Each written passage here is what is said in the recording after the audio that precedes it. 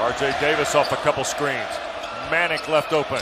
Carolina in front. Brady Manek's 59th three of the year. Wes, that play was called to try to pick up a second on Aluma as he's guarding Leaky Black early in this game. They want to be able to attack him off the bounce. Here's Murphy weaving through the baseline. Goes all the way around and scores. Mutt's doing the physical work while Murphy comes in and picks up the board. To Storm Murphy, a pair of fives going on the baseline.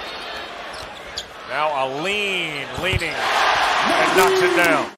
Virginia Tech's hit their last two after an 0-for-6 start. Well, the challenge for North Carolina is can they defend Virginia Tech on this floor? We know they'll be able to score. Not concerned about that. A beautiful find from Leaky Black to Brady Manek for the layup. In the control room, they've told us that has to do with offensive and defensive efficiency, which should have absolutely nothing to do with it. Tour. And I've got more on that, but I'm going to wait until he makes his second one before we have that conversation. Bet you are. Here's Manek turning and scoring in the mismatch against Murphy. Brady Manek's got all 7 of Carolina's points. Bacot for Love. Helping with the screen. Caleb, a deep three, and got it. Wow. 60th three of the year for Caleb Love. Back for Padula. On the drive, skips. Boy, Gasson passed on the three. And works around Bacot and scores. Couture trying to get to Gasson, who is crossing paths with Walton. Here is Maddox for three. Darius Maddox, a 51% three-point shooter. Couture for Gasson. Hit the deck. Carolina the rebound with Bacot. Manek a three. Got it. 2 threes from Manek. He's the game's leading scorer with 10 of Carolina's 13.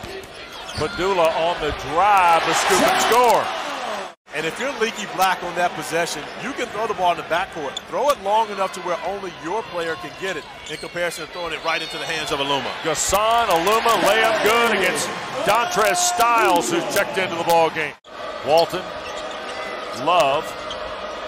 Trying to go back to Manek. Here is Styles for three. Yes, Dontrez Styles, his second three of the year in 11 when it comes to games impacting standings and potential postseason fates. It absolutely is that. Of course, late February is where things start to get crazy as Aluma goes off the bounce. Mutz, who picked up the foul, and Leaky Black took it away from him. Here's Caleb Love trying to get Carolina into transition. And right now, Bacot with Storm Murphy guarding him. And one for Leaky Black. Eileen redirects. Blocked by Puff Johnson. And then Davis couldn't wrap it up. Mutz got through the lane and scored. Justin Mutz is Mr. Everything to this Hokies program. He's the reason why they're versatile. They're able to play in so many different ways. It's because you got a guy so versatile. And the driving score from Caleb Love. R.J. Davis through traffic high off the window, and it rolls in. 6-point lead for the Tar Heels, their largest. Here's Eileen. Gasson baseline, knocked Bacot back and scores.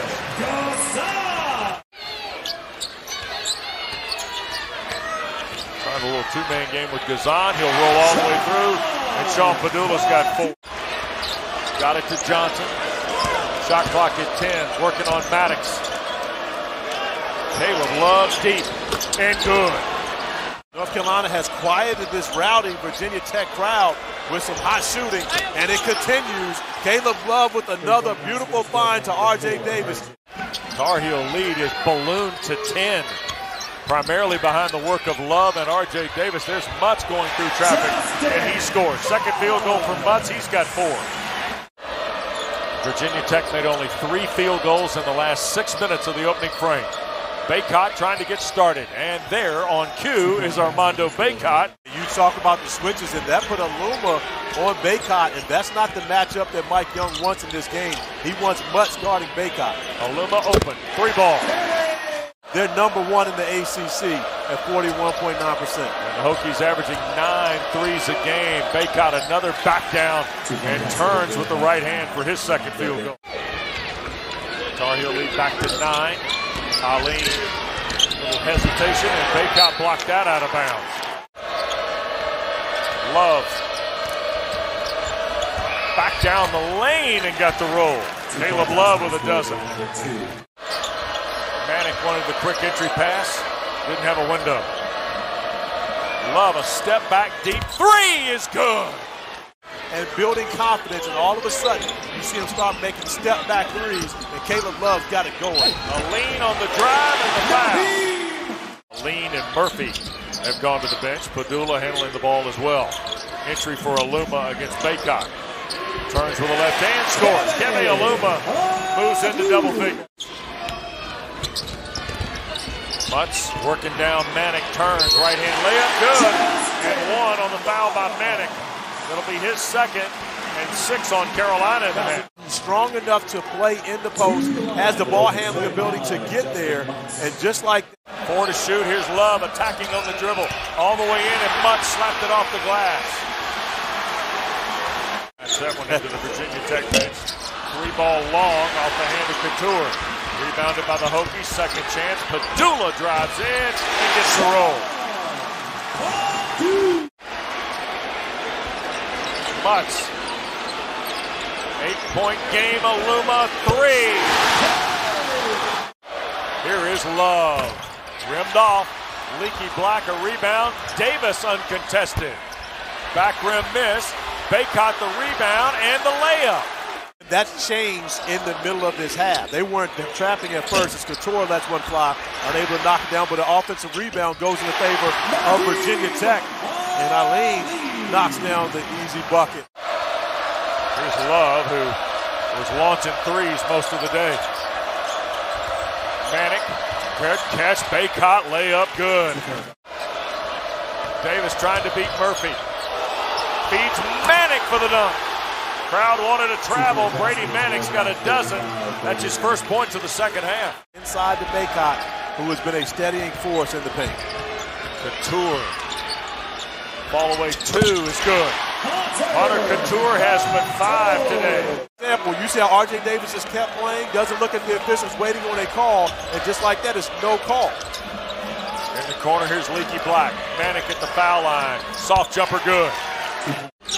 Hokies can't wait around here, can they? They cannot, especially when you talk about only having the 14 fouls.